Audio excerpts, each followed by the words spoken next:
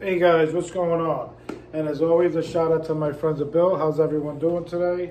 Hopefully you're having a beautiful day, a good day, and if not, you know what I always say, keep it in the moment.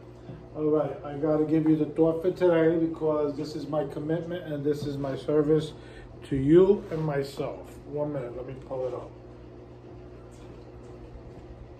October 9th reads, am I willing to be bored sometimes at meetings? Am I willing to listen to much repetition of AA principles? Am I willing to hear the same thing over and over again? Am I willing to listen to a long blow-by-blow personal story because it might help some new member? Am I willing to sit quietly and listen to the long-winded members go into every detail of their past? Am I willing to take it because it is doing them good to get it off their chest? My feelings are not too important. The good of AA comes first, even if it is not always comfortable for me. Then they ask you, have I learned to take it?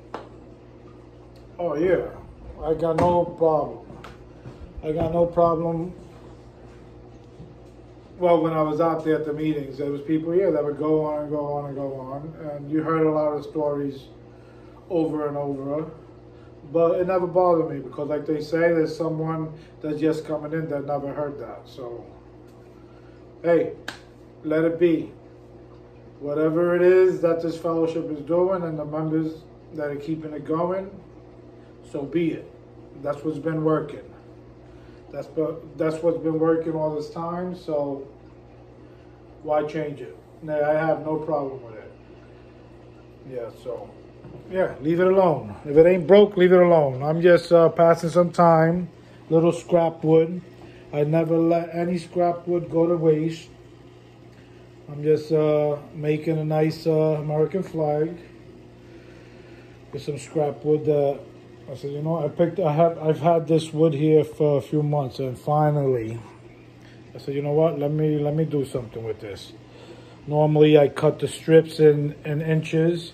This is one flat piece, so I gotta tape it off. It's time consuming for sure, but it's the first one I'm doing like this. I'm gonna see how it comes out. Never throw any. Well, I do. I never throw any scrap wood away. I'll find something to do with it. Was too expensive anyway.